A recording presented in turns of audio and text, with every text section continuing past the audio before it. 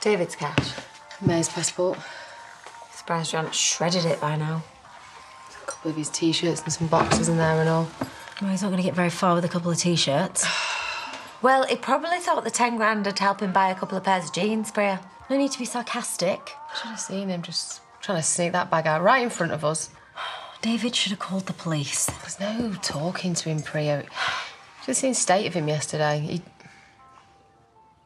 He just wants to confront Maya, find out what happened. This is his only chance to have it out with her.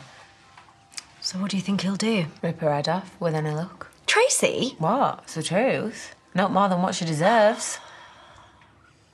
Come on, Priya. He's not going to kill her, is he? How am I supposed to know what anyone's going to do? We all know what happened the last time we had a confrontation with Maya. I just want this whole thing to be over with. Yes, we all do. That's why we're here, to help. Who's that? It's David. Right, what's he saying? May's replied to Jacob's email. She's coming to the village, he's going to meet her.